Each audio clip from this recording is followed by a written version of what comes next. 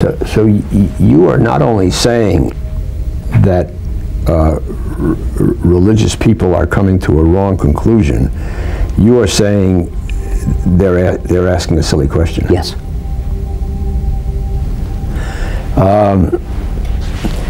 There is a scientist in the United States named Michael Behe. I'm sure you're involved in this argument. Who is making the case? He is not a creationist. He is not a creation scientist. Well, I'm sorry. He is a creationist. Well, he says he's not. He says he's not. Yeah. But his theory is that of a hidden designer. That there is something driving this process.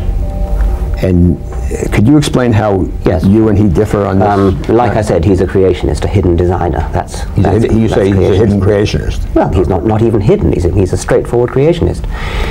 What he has done is to take a standard argument, which dates back to the 19th century, the argument of irreducible complexity, the argument that there are certain organs, certain systems, in which all the bits have to be there together, or the whole system won't work. Like the eye. Like the eye. The whole thing collapses if they're not all there.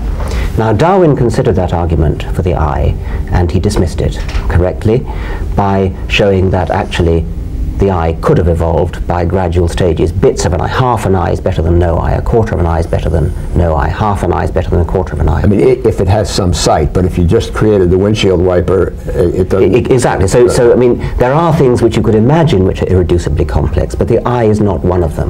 Now, Behe is saying, well, maybe the eye isn't one of them, but at the molecular level, there are certain things which he says are. Now, he takes certain molecular examples. For example, bacteria have a flagellum, which is a little kind of whip-like tail by which they swim. And the flagellum is a remarkable thing because uniquely in all the living kingdoms, it's a true wheel. It actually rotates freely in a bearing. It has an axle which freely rotates. That's a remarkable thing, and it's well understood and well known about. And Behe asserts this is irreducibly complex, therefore God made it. Now, therefore there was a design to it. What's the difference? Okay. Therefore there was a design to it. Right. Now, when people said the eye is too complex, the eye is irreducibly complex, therefore God made it, Darwin answered them point by point, piece by piece. But maybe he shouldn't have bothered.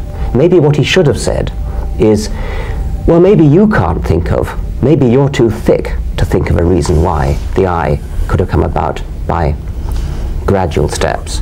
But perhaps you should go away and think a bit harder.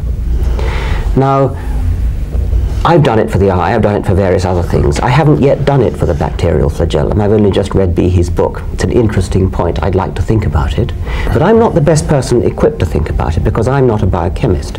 You've got to have the equivalent biochemical knowledge to the knowledge that Darwin had about lenses and bits of eyes.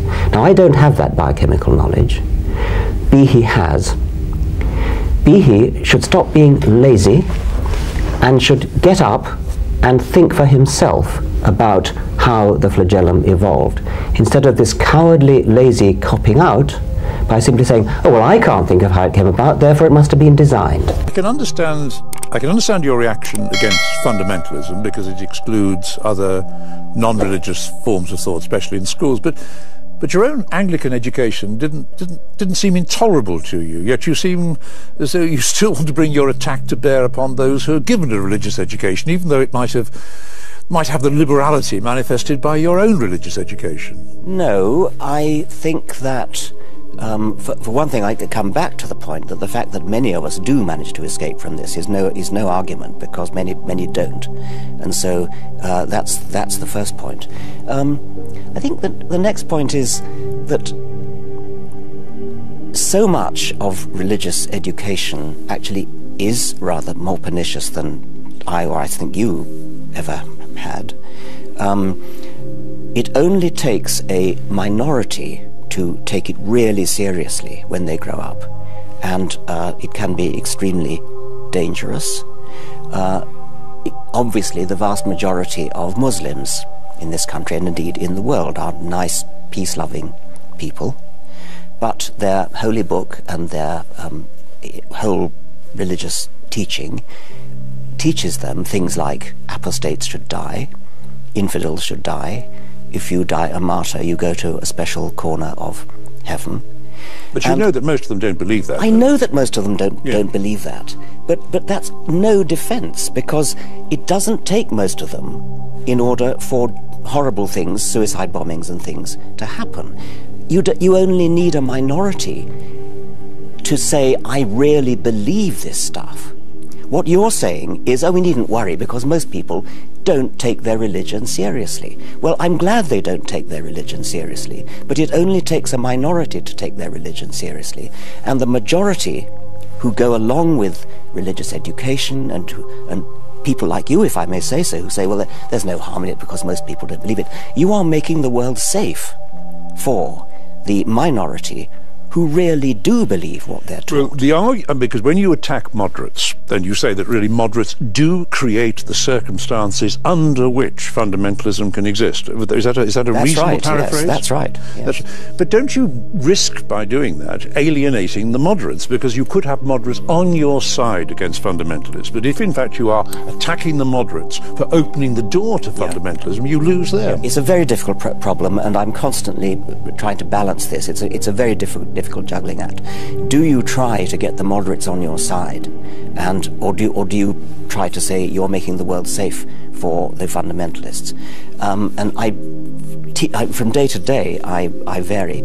I wish the moderates would come out a bit more. I mean, I would love to hear moderate Muslims, for example, who instead of carefully and quietly getting on with their lives in an inoffensive way, which of course most of them do, why don't they stand up and condemn the fundamentalists? And the reason, one possible reason, is that in order to do so, they would have to disavow aspects of their own faith. I mean, they are taught the Quran is the literal word of God. So in a way, the fundamentalists are the true ones who are really following the faith. They're the ones who actually take it seriously. So what we're asking the moderates to do is to say, I don't take my faith seriously, and nor should you. It's a difficult thing to ask them to say. But you say that you wobble on this, that you are uncertain, that you go from day to day. I mean, you quite enjoy spending time with, well, I'm thinking of a moderate like the Bishop of Oxford, for example, with whom you get on really rather well. Yes. I mean, here's a moderate Anglican you get on well with. You don't you don't suggest that he opened the way for fundamentalist evangelical Christians. He's a delightful man, and so is the Archbishop of Canterbury, and so is every bishop I think I've ever met. And in this particular case, when I mean, I've collaborated with the ex-Bishop of Oxford, Richard Harris, I think on a couple of occasions, over this infamous school in the north of England at Gateshead, which teaches fundamentalist Christianity. You know, the world is only 6,000 years old and things like that. He and other bishops are as outraged by that as I am. And there is an absolutely textbook case where cooperation with moderate Christians entirely makes sense, and that's what I do. So yes.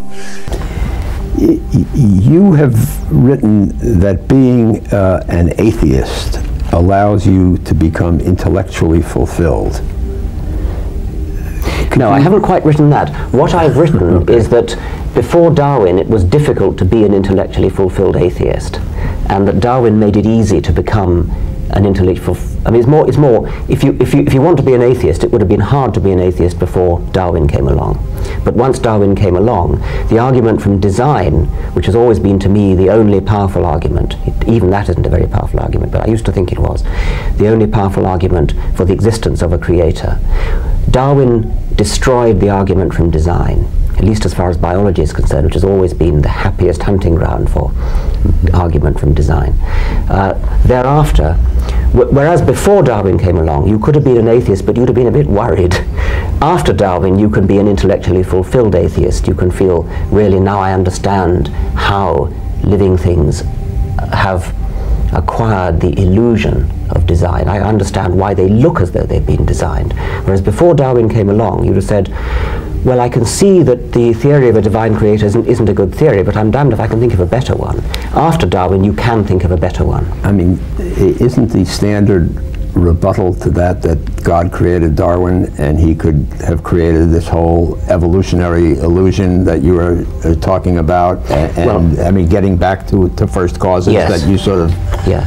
Not that God created Darwin, but you mean God created the conditions in which evolution happened. Yeah, and Darwin. Well, ultimately Darwin. Yes, it's not a very satisfying explanation. It's a very unparsimonious, very uneconomical explanation. The beauty of the Darwinian explanation itself is that it's exceedingly powerful. It's a very simple principle, and using this one simple principle, you can bootstrap your way up from essentially nothing to the world of complexity and diversity we have today. Now that's a powerful explanation. It's not any simpler. In fact, it's more complex than than Genesis. I mean, and God created the heavens and the earth. You have to be joking. Well, I mean, God created the heavens and the earth. I can say that pretty quickly. You can say it, but yeah. think what lies behind it. What lies behind it is a complicated, intelligent being, God, who must have come from somewhere. You've simply smuggled in at the beginning of your book the very thing that we're trying to explain. What we're trying to explain is where organized complexity and intelligence came from. We have now got an explanation. You start from nothing and you work up gradually in easily explainable steps. But then I can ask you the same question: where does the nothing come from? I mean, this is a. I don't want this to degenerate into a sophomore beer brawl. But I mean, you know, isn't that the ultimate? You can ask that. That's the ultimate question. It's an important question. But all I would say to that is that it's a hell of a lot easier to say where nothing came from than it is to say where 30 million species of highly complicated organisms plus a super intelligent God came from, and that's the alternative. Well, now,